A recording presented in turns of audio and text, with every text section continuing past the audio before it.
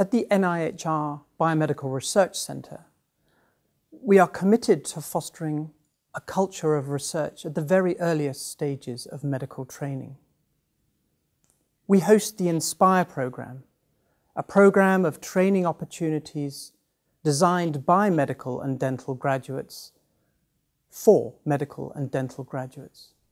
Joining me today are Tarini, Ratheswaren and Nelema, Begum, both INSPIRE programme awardees.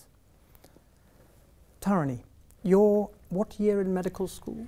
I've just completed my final year. Very good. And you applied for this INSPIRE award last year.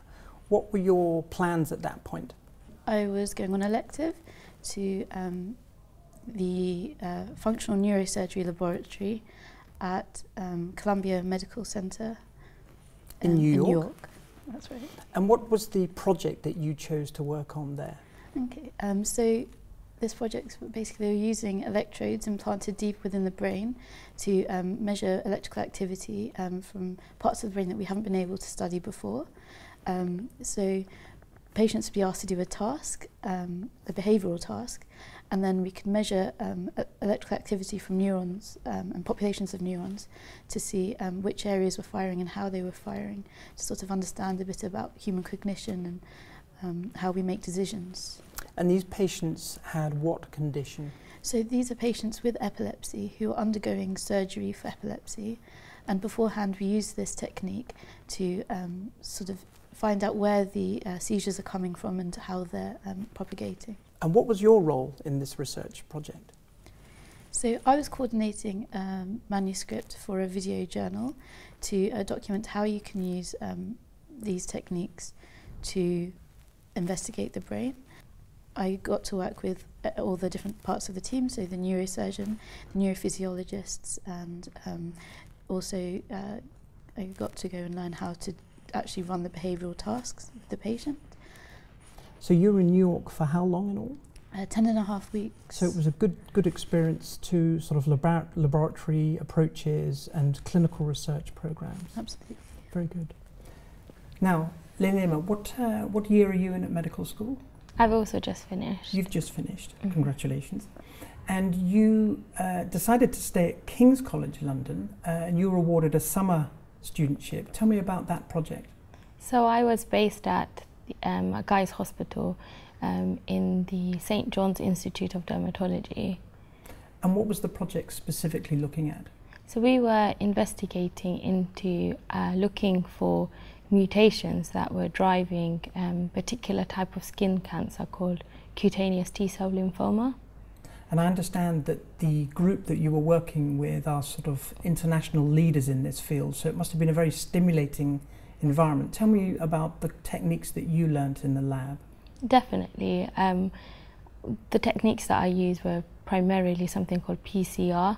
So what we do is we process the DNA from patients who have this cutaneous T-cell lymphoma, and then what we do is we code the DNA bases, and then we compare it to the database that exists, which is called the Human Genome Project.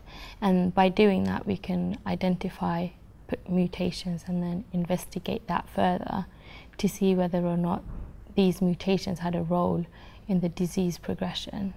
And the idea is to try and catalogue all the different mutations you see in different patients. What were the sort of conclusions you came to with your project?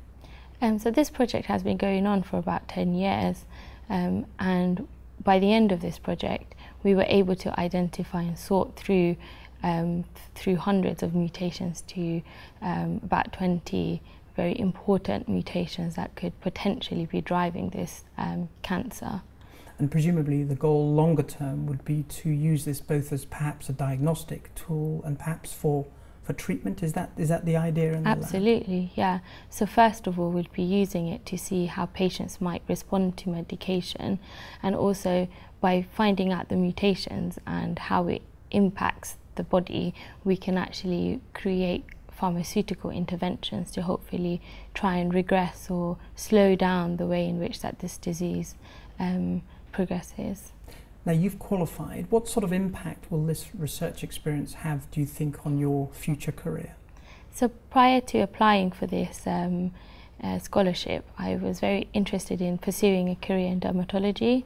Now, dermatology is a very sort of competitive area of medicine to get into, so being able to get the support from the Inspire program has completely given me a platform to pursue this sort of aspiration that I have.